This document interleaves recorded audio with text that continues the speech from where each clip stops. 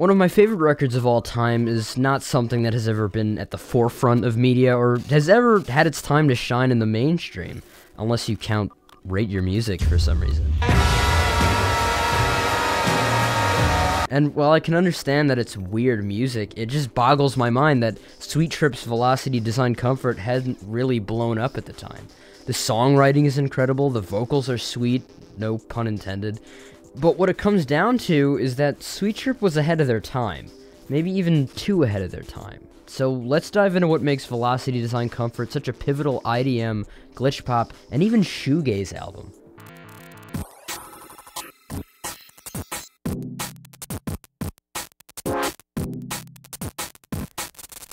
In 1993, Sweet Trip was founded by producer and songwriter Robbie Burgos, as well as the lead vocalist, guitarist, and synth player Valerie Cooper, bass and drums being left to Viet Le.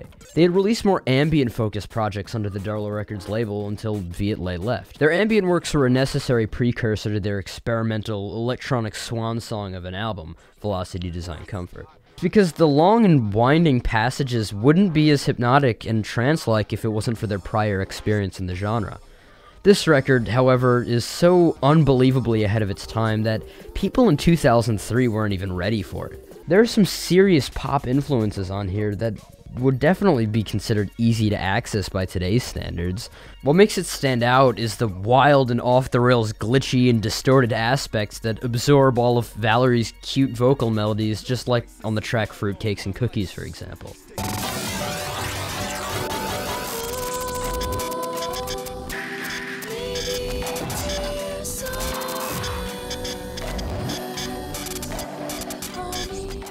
The detail that goes into each small drum hit and swell is so impeccable. If I had to sum up what making this album must have been like, it would be tedious and time-consuming. I mean, on the exact same track, they transition into this insanely misty shoegaze passage that blows my mind every time I hear it. Breakdown, baby.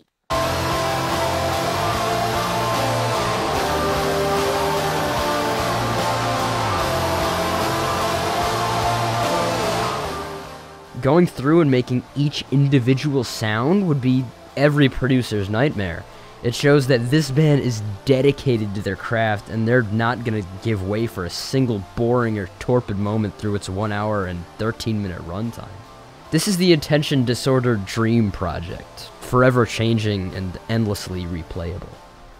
According to Robbie, the album is influenced by consumer culture, and it's easy to hear why just by listening to the instrumentals. The lyrics, on the other hand, implore the listener to run away from an ideal world and leave it all behind. The title, as he put it, is envisioned to be the slogan of a luxury car.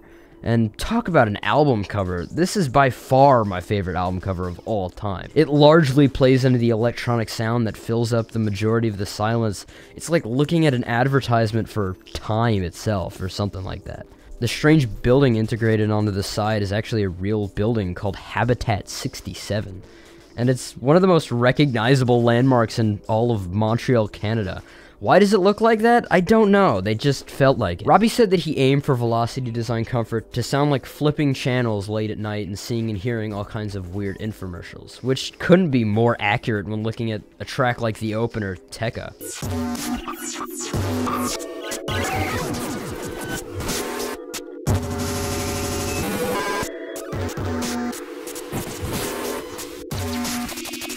It's loud. It's trying to grab your attention and suck you in, just like some kind of brand controlling you with ads. Pulling from electronic influences like Aphex Twin while also taking from shoegaze bands like My Bloody Valentine or Slowdive makes for something that is extremely far removed from anything of its time. I'll go as far as to say that a track like Sept sounds absolutely nothing like any of its influences, but it fits perfectly snug with the rest of the songs. It never feels out of place.